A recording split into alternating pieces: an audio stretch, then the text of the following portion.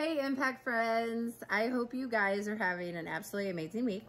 I hope you guys are home, safe and well with your family. And I hope you guys are ready to have a holiday weekend. So this week we have our weekly devotions. However, I want to talk about strength, faith, and love this week. I'm going to be reading out of the book of Ephesians, and it's one of Paul's prayers. And he says, I pray that from his glorious, unlimited resources, he will empower you with inner strength through his Spirit.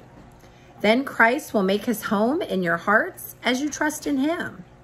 Your roots will grow down into God's love and keep you strong. So this was Paul's second prayer for the Ephesians. And he asked God from his glorious, unlimited resources to equip them with the Spirit and to give them everything they need to honor him in his lives. So, and he also asked for strength to do it. So I'm sure that we are all making prayers to God right now about strength, about taking our anxiety levels down, to make our faith stronger because we haven't been in a church building in months, or just to have a positive attitude and be able to love other people through this thing. So Paul prays for the church to receive inner strength. So imagine what could happen if we did it. I'm pretty sure God will give it to us. So Paul's prayer should be a part of our life. You know, our faith is tested a lot in everyday life, especially over the last couple months.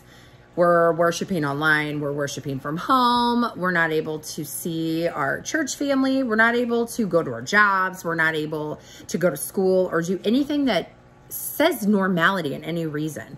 So being able to pray to God for the strength to get through that and being able to have a God to pray to is pretty amazing, especially one as awesome as ours.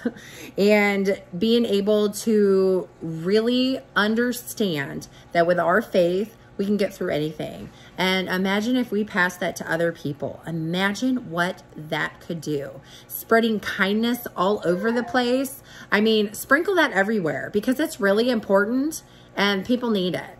So I really hope and pray that this prayer from Paul